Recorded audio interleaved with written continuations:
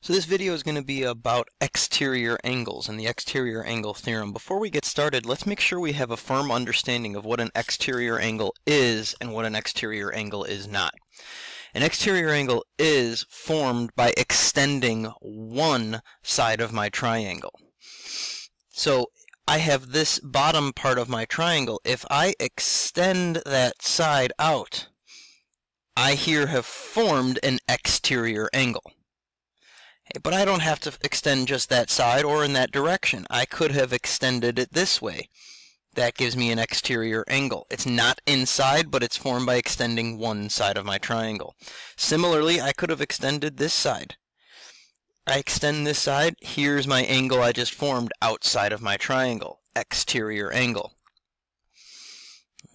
I could have extended it in my opposite direction. Exterior angle. Or I could have extended this third side. Exterior angle would have been here.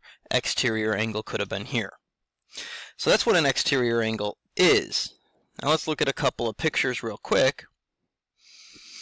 One that is, yeah, that's an exterior angle. Because here's my triangle. I've extended this side. This angle would be, yes, it's exterior. Formed on the outside of the triangle by extending one side. This is not an exterior angle. Here's my triangle. This angle, though, was formed by extending this side and extending this side. That's extending two sides of my triangle, not an exterior angle. So now that we have a general idea about what it is and what it is not, let's take a look at some applications. Now, before we get the actual application of it, what does the actual theorem state? It says that that exterior angle is equal to the sum of the remote interior angles. That means this angle, angle 5, is exterior. It's formed by extending one side of my triangle.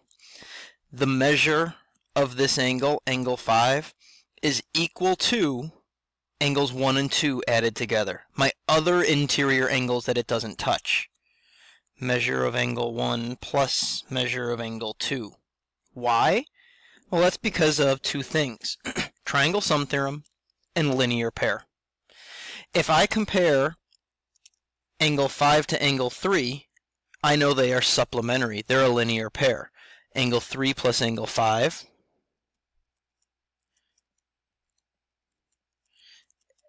equals 180. That's definition of a linear pair. But if I compare angles 1, 2, and 3, I know all three add to 180.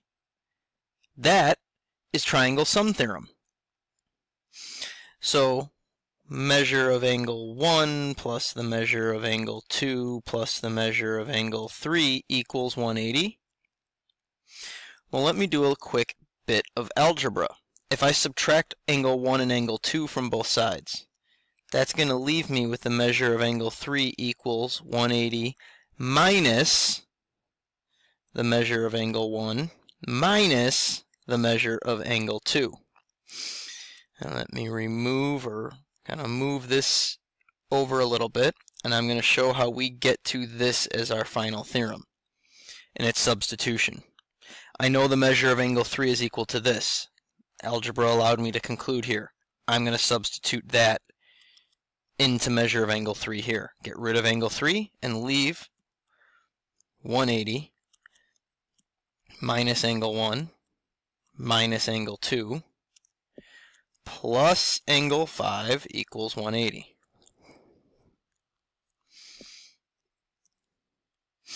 Now, solve for the measure of angle 5. If I do my algebra right here and subtract 180 from both sides, goes away, that goes away. Add angle 1 to both sides, and add angle 2 to both sides, that goes away, that goes away. I'm left with measure of angle 5 equals measure of angle 1 plus measure of angle 2. That would be sort of an algebra proof without actually explaining in writing what we just did. It all goes back to the fact that this angle, my exterior angle, equals the sum of my remote interiors. Now, that's what it is. That's why it is. Now let's get some practice. I know that this angle, x, is an exterior angle. I don't care about this angle so much in this problem because it's touching. I care about my other interior angles.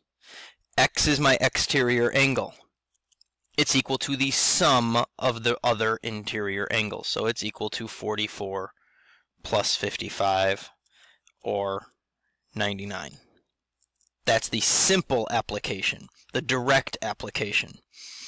What about an algebra application? Same concept. Here's my exterior angle. This angle doesn't concern me right now because it's a linear pair. I'm more concerned about my other interior angles. These are the two angles added together that give me my exterior angle. That means my 9x plus 26, my exterior angle, equals, and I will add my 4x plus 8 and my 7x. Now it's a matter of doing a little bit of algebra to find what my x is equal to. I'll go ahead and give you a couple of seconds to solve that. If you need some time, press pause. And when we solve, we should get that x equals 9.